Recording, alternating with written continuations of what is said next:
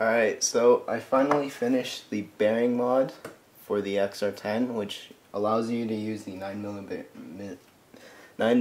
bearing instead of the 8mm bearing.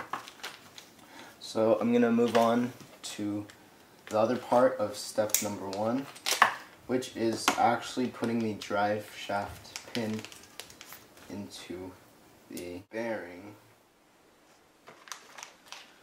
Get the gears.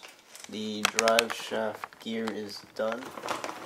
What you guys want to do is find AX80063 and part number 1, which actually has the servo mount. I think that's the left servo mount for your left ear. So what you're going to want to do is just actually slide it over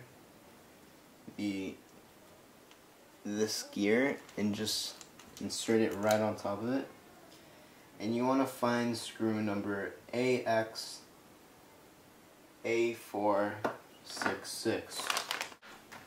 Alright, so once you find AX-A466, which is the self-tapping screw, you just screw it in together with the actual plate. Oh, before you actually do that, you want to insert one of the smaller bearings. It's the one without the flange on the side. Alright, so what I've gone ahead and already done is actually put all the gears together, and now I'm going to actually just put on the transmission case. Part number. Alright, so what you're going to want to do now is actually install the bearings. There are 3 here.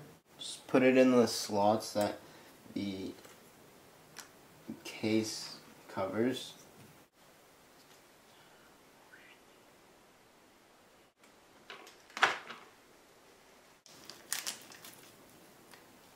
Alright, so what I've already gone and done is the actual axle.